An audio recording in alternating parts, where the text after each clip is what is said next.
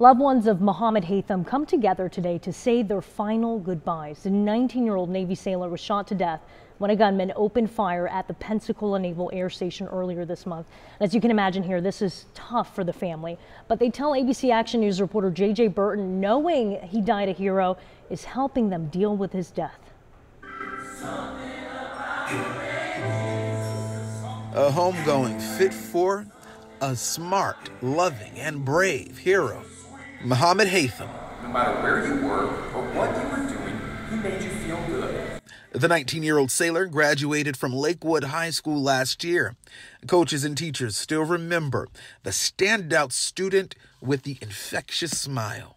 Signature trademark of Mo was that amazing smile. Basketball coach Nicole Tunsil spoke about the time she was able to get Mohammed's idol, Olympian Justin Gatlin, to take a picture with him. And he was so happy.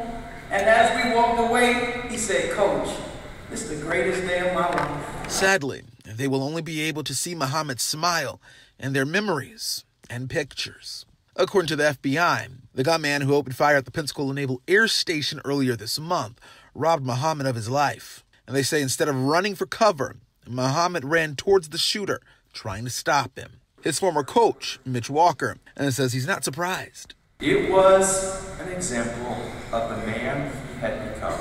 The kind of man that would give his life to protect those he loved.